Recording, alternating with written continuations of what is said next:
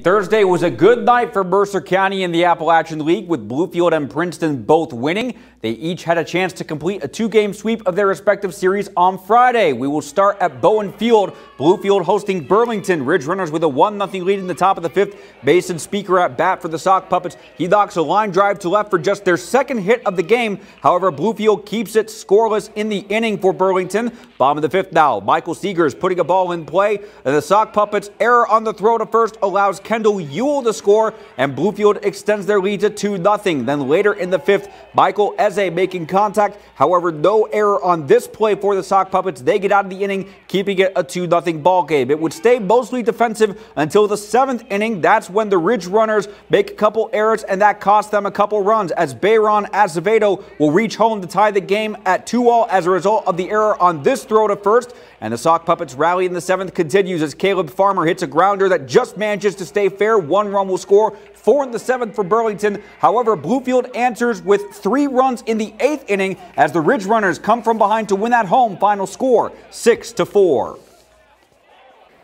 Well, the Princeton Whistle Pigs hosting Johnson City. 2-2 tie ball game in the top of the second. 2 on for Cherokee Nichols, who grounds to third. A.J. Jones gets the force out, but an errant throw to first. Connor James will try to score all the way from first, but he is tagged out at home as Princeton recovers to get that out.